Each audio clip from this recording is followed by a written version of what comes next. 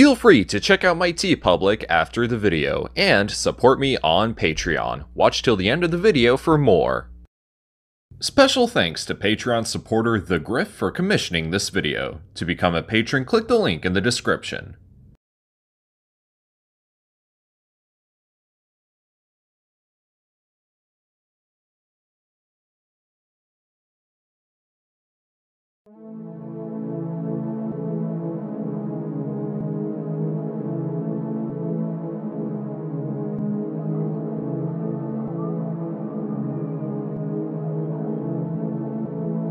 Ever since the airing of Mobile Suit Gundam, numerous shows from the real robot subgenre started popping up, like Macross, Vifam, and Patlabor, taking the concept of Mecha and placing it in much more grounded settings that makes them feel real in a sense. One of these shows is Armored Trooper VOTOMS from 1983, a show that has a huge following, and as I've noticed in recent years, many have acclaimed it to be possibly the best mecha anime of all time.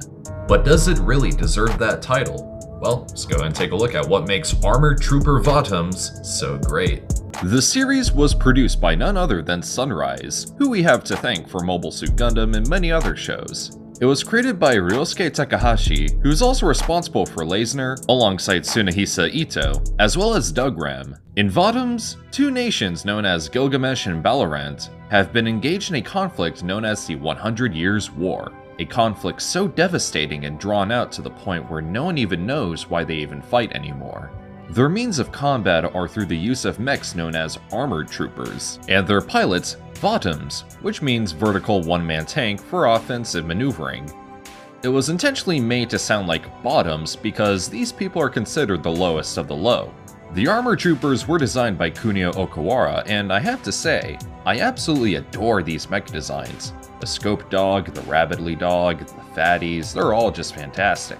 The show does a great job hitting home the idea that they're just walking tanks with how small they are, and the fact that they zoom around on the battlefield with tank treads, with all sorts of weapons attached to them. If we ever get to a point in human history where we use giant robots as instruments of war, I can easily imagine them looking like armored troopers to an extent. The show focuses on a single pilot, Kiriko Kuvi of the Red Shoulder Battalion, a very stoic protagonist which wasn't really new at the time, but it's his combat skills and what he has to face and endure are what make him a great character, though I can't help but think he's like an anime version of Ryan Gosling. He starts off the series as just an ordinary soldier, but gets caught in a conspiracy involving his own side as he discovers a secret operation being conducted that deals with the development of perfect soldiers, the first he sees being Fianna, aka Proto-1. Kiriko eventually goes on the run in pursuit of learning everything about this conspiracy he stumbled upon, but along the way he meets Vanilla Varda, Kokona, and Belus Gotho, voiced by the late Kosei Tomita, as they help assist Kiriko in the numerous battles that come his way. And that's another thing about VOTOMS. The supporting cast is very memorable, as there's also Ru Shako, who becomes a big supporting character in the second half, Ypsilon, aka Proto-2, who is a rival to Kiriko, and most famously Melkian intelligence officer Jean-Paul Rochina, voiced by the legendary Banjo Ginga. But as the series goes on, the conspiracy Kiriko is trying to unravel becomes even more eerie and results in perhaps the most chilling final arc I've ever experienced with any anime ever. I won't spoil what it is because I really urge everyone to check this out on their own, but all I'll say is that it feels very Kubrick-esque and the twists and turns are very effective in that particular manner. There's even a bigger emphasis on the psychological toll that Kiriko is enduring, making it not only more interesting, but unsettling too. But aside from all that, the action scenes in VOTOMS are very unique due to how the ATs are established. And this goes into another thing about VOTOMS. It has the two primary traits of any amazing television series. It never gets boring and it's incredibly paced.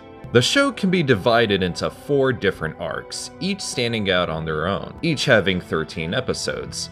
The Udo arc is like Blade Runner meets Gladiator, the Kuman arc is a jungle espionage story, the Sansa arc is like Mad Max with a dash of Star Wars, and the final arc, Quent, is where it gets all 2001 on ya. Not to mention, the opening is really catchy.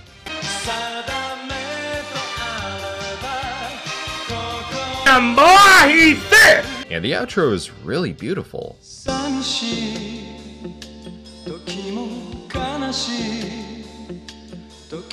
Plus, the scoring by Hiroki Inui complements the action, drama, and suspense very well.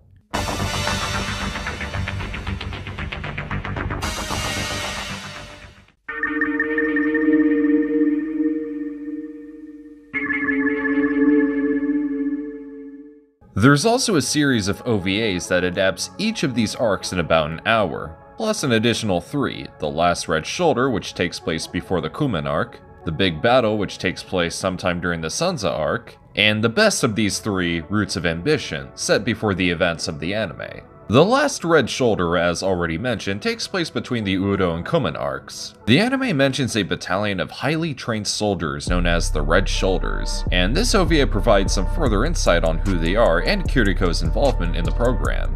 This is also the canonical first appearance of the character Ypsilon, a brother-type character to Fiona and rival to Kiriko.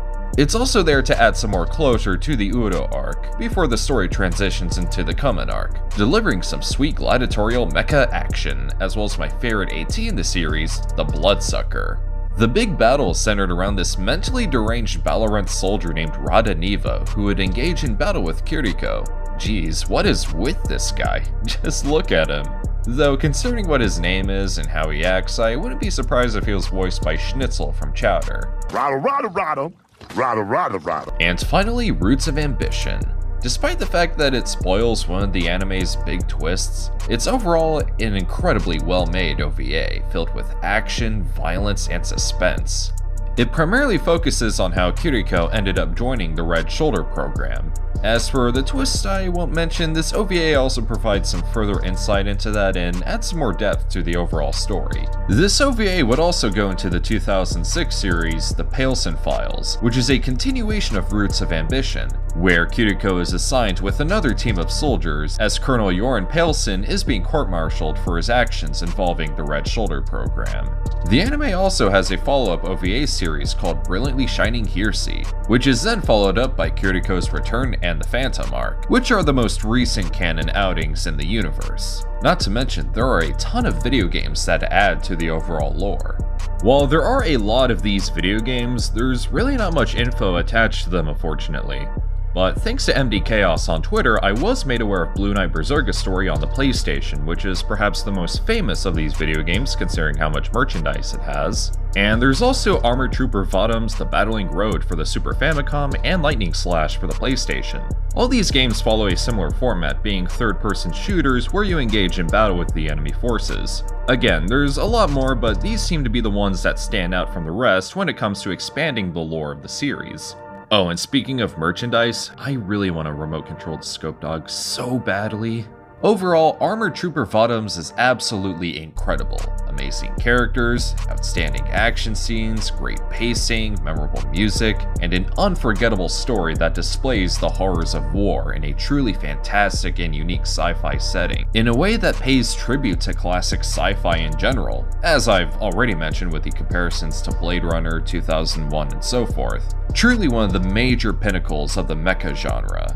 VOTOMS is one of those shows where I feel like I can't really do it proper justice with a single review. Like, at first glance it may seem like your typical real robot anime, but that's certainly not the case. It's one of those shows that needs to be seen to be believed. But best mecha anime of all time? I can get on board with that. Now at this point, I would imagine that you're already interested in the series, which is why I would highly recommend picking up the Armored Trooper VOTOMS Complete Collection from Made in Japan, as it contains not only the anime and OVAs, but also Brilliantly Shining Hearsay, as well as the Phantom arc, Kiriko's Return, and even one-shots like Case Irving and VOTOMS Finder. I mean, look at that. As well as Armored Hunter Mellow.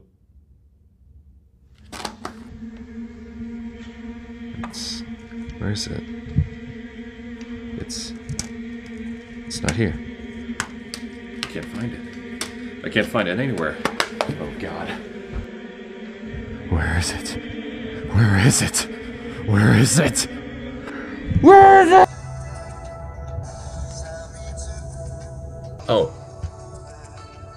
It's on YouTube. You know, I think Mellow Link deserves a video on its own.